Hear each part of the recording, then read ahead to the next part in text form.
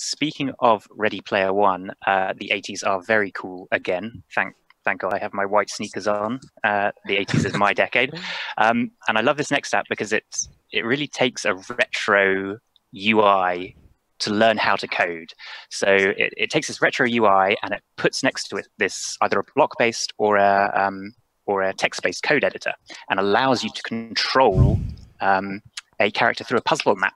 Okay, so, I'm excited already. Yeah, so this one is really a treat. So I'll let the engineers at CodeWitch tell you all about it. Thank you for joining us this afternoon. My name is Roxie Turner, and I'm here with my colleagues Neha Choudhary, Shiau-uen and Mimi Zhao to present CodeWitch, an educational game built using Firebase, Express, React, Redux, React Konva, Blockly, JavaScript interpreter, Sandbox, and the Ace editor. So CodeWitch is a game for kids age 5 to 13 learning JavaScript and programming skills, but learning how to program can be difficult and dull. Fortunately, gamification makes the process fun and rewarding, which is where CodeWitch comes in. So not only does our platform fill a gendered gap in the educational technology market, but it provides both block and text-based editors, facilitating a learner's transition from a conceptual, abstract understanding of programming to a concrete practice of JavaScript skills and syntax. So now my colleague Neha is going to introduce our implementations of Firebase and Canvas. Thanks, Roxy. On the backend, we have used Firebase to store in user information, including the level, badges, and the progress made. Firebase creates a secure system for the user to log in and sign up. With just a single API, the Firebase provides the current data of the user and syncs it in real time. When the user is offline, the real-time database uses local cache to store in the user information and syncs it with the database once the user is online. We use React Konva for creating canvas illustration in React. This gives us the better ability to create the visual aspect of the game. We use Canvas over other gaming libraries such as Phaser because our input is purely text and block based.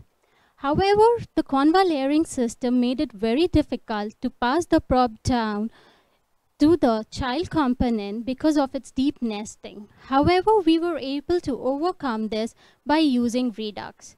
Now, I will hand over to Shiau-uen. She is going to talk about Blockly. Thank you, Neha. Blockly is a visual programming language. A Blockly program is an executable flowchart. Its blocks are highly customizable for not only color and label, but also behavior. For us, there were two challenges. One was to integrate Blockly into a React component that interacts with state changes and lets the user control the behavior of the widget. The other challenge was to hook up Blockly to the JS interpreter, which allows us to safely step through the generated program and update the React store. To make this happen, we created custom blocks in Blockly, extended the Blockly code generator to emit code for controlling the widget, and extended the internal API of JS interpreter so that it can execute the generated code, taking special care to scope variables in such a way that the interpreter always sees the latest React state. Now on to Mimi to talk about text editor. Another major challenge we faced involved interpretation of user input in the text editor mode.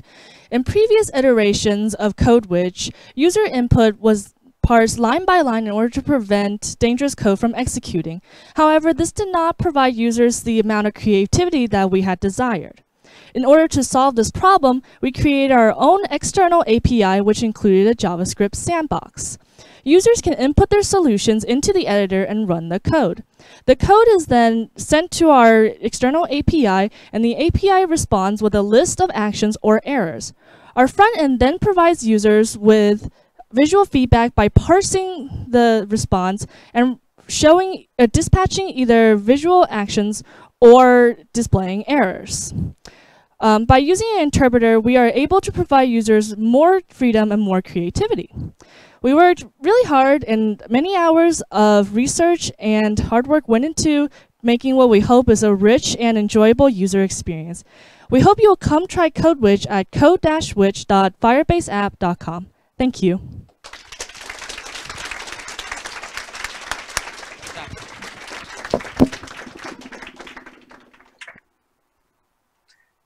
That seemed very well done. I love the whole 80s look. I think in any educational coding environment, like, it really helps to have that visual feedback, because errors are tough to read.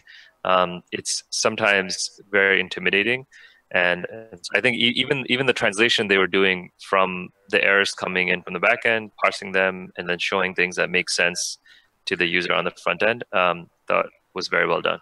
Yeah, that was. Sorry.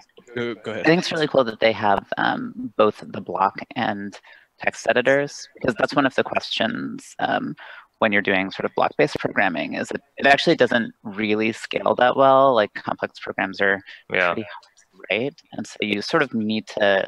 It's very accessible at first, but you need to come out of it, and they're sort of providing a migration path. Yeah, I was gonna say the same thing. Like, that's the first project thing I've seen at with a Blockly as a buildable component, which I like a lot. I like those kind of, for people to get started, but it's nice that they have the back and forth. Yeah, very impressive. Great job.